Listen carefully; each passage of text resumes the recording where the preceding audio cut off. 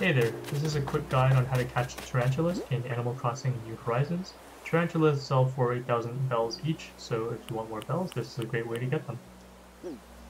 As you might imagine, there are a few requirements for this. The only hard requirement is that you have to be doing this at 7 o'clock p.m. or later. You also need some items. The items you will want in your inventory are a Nook Miles ticket, as well as 2 shovels, 2 axes, and 2 nets, preferably the metal ones, and an empty inventory otherwise. The empty inventory, of course, to hold all the spiders that you will find on the Nook Miles Island. So the process for this is pretty straightforward. All you need to do is go ahead and get ready, make sure you have all the items listed in the previous segment, and go to the airport and use your Nook Miles ticket. This will take you to some random deserted island, usually. So you will want to hope for a suitable island. There is some luck at play here. Generally speaking, you want an island that has less water. Some islands have lakes or rivers inside them. Those are not as good, although they work, certainly not as good. And also you want the island to have as few levels as possible, so a perfectly flat island is the best for this. And again, these aren't hard requirements, but they certainly do make the process a lot easier. Once you're there, you will want to clear the entire island. So step 1, pick up all the weeds and items. Then you'll want to cut down all the trees with your metal axe. You'll want to dig up all the tree stumps with your shovel.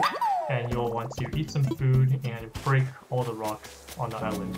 So at this point, your island should be pretty big. And once you get that out of the way, tarantulas should start appearing, assuming it's past 7 o'clock. So at this point, you just have to catch them as soon as they appear, and there is some advice for this as well. One of the primary concerns of catching tarantulas is that they will attack you, but in this case, you will not get sent home. If you are on a Nook Miles island and you get bitten, you'll wake up at the pier next to the airplane, so there's no risk involved. Another thing to keep in mind is that tarantulas are in fact bugs, and on each island there can only be a number of bugs, 5-ish, so if there are other bugs that are not tarantulas, you will want to either scare them off by running to them really quickly or catching them, and that way that'll free up more bug slots on the island for potentially tarantulas to appear. And one last tip for actually catching the tarantulas.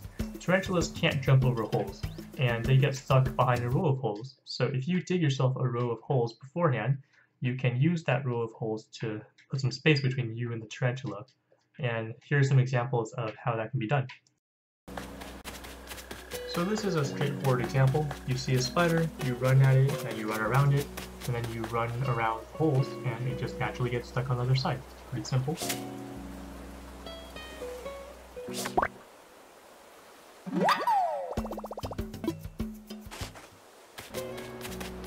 Sometimes you're not so lucky, and the spider is either too close to the holes or too close to you, and it ends up on the same side of the holes as you are.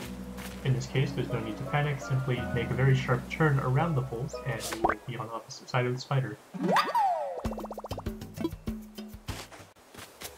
And really, the only other thing I want to mention about this method is that you want to be careful to not accidentally jump over the hole and onto the side that the spider is on. As you can see in these clips, I'm not getting too close to the holes despite using them as a shield, because if you jump over, then the spider hits you and you die.